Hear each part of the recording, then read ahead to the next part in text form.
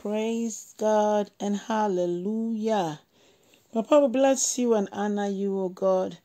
Papa, we just want to exalt your wonderful name. Indeed, you are good and your mercies endure forever.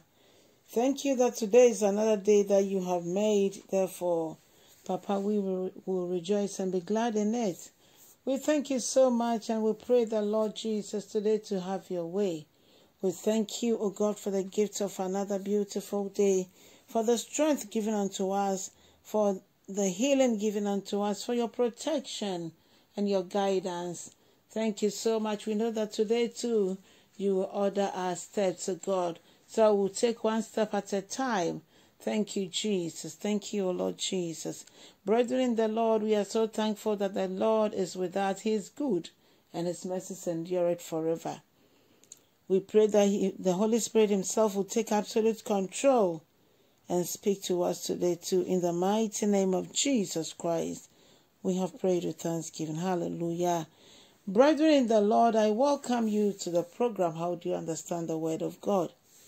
Remember that Jesus is coming again, and it is very soon. No one knows the time nor the hour. No one knows anything about his coming, but we know that for sure he'll come the second time. Hallelujah.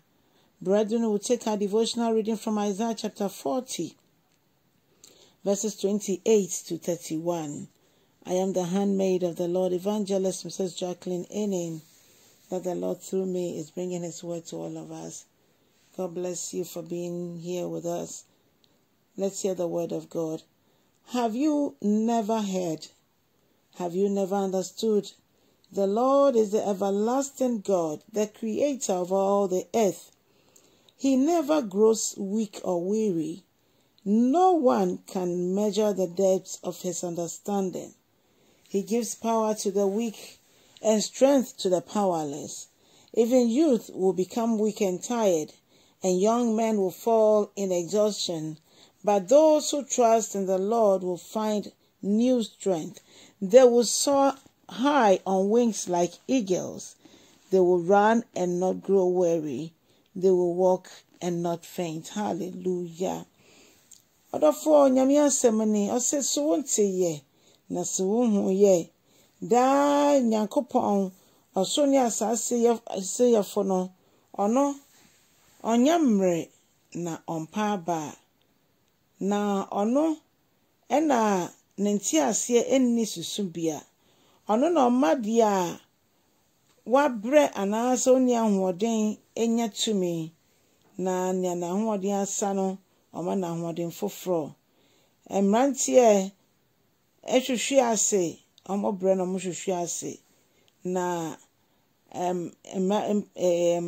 mmerima nso ehwe ase ewo obre mu na omode omre hye asafo Awurade mu de ose obenu omo ahoden mo foforo na omobefro akoso sabo okore omubetumika na nso omo empaba nombe nante nombre. Hallelujah. The Bible is the word of God. Hallelujah. And the word of God is telling us today that have we not heard or don't we understand that God is the everlasting God?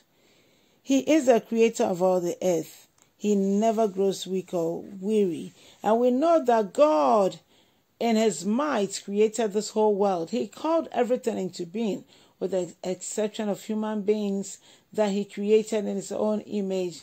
All others are creatures of God. Hallelujah. And so if anyone is in Christ, is a new creature.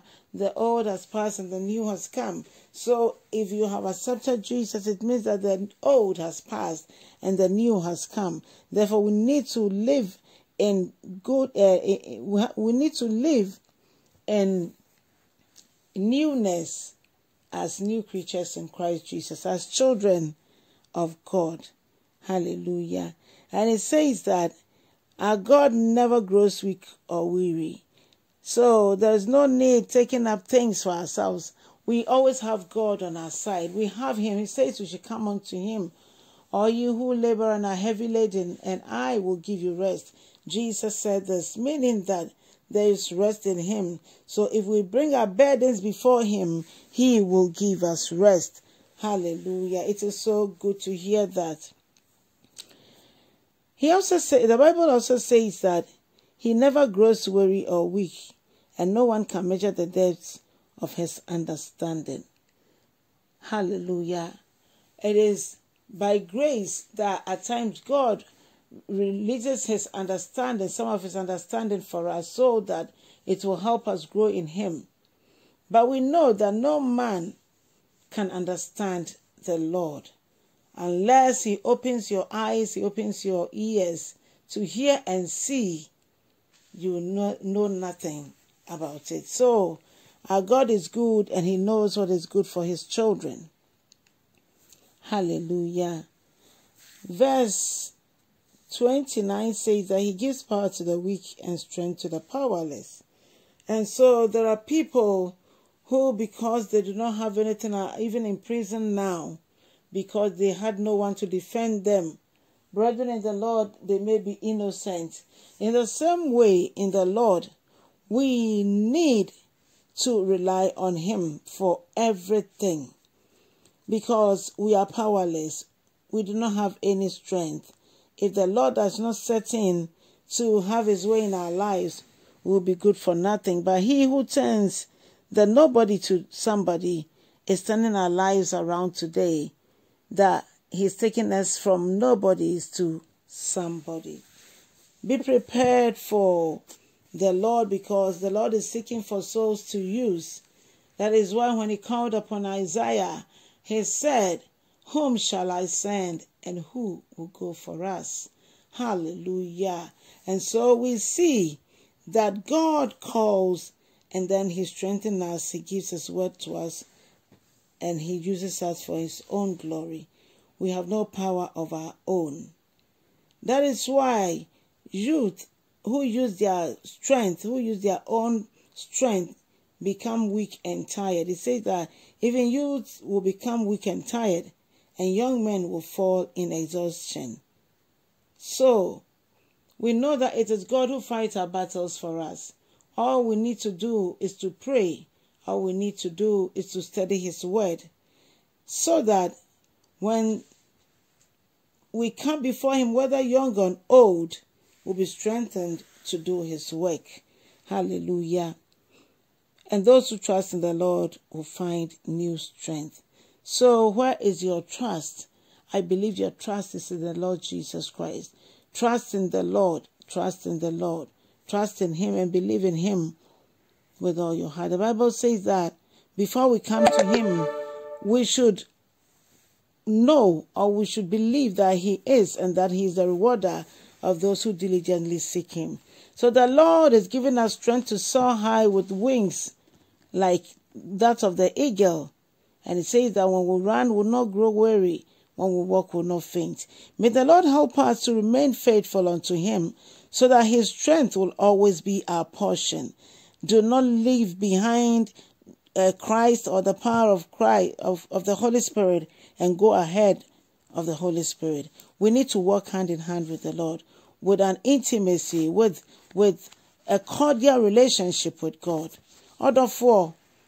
Etwa se ye ni Kristo nante wa yankofa sonko mu enomo enobetimi enu ya ho ade mu foforo yenim so Nyankopon ogusu siesie ya amogye da no na se Kristo anche no sane wonani onyema yemu biara anyo yiraba.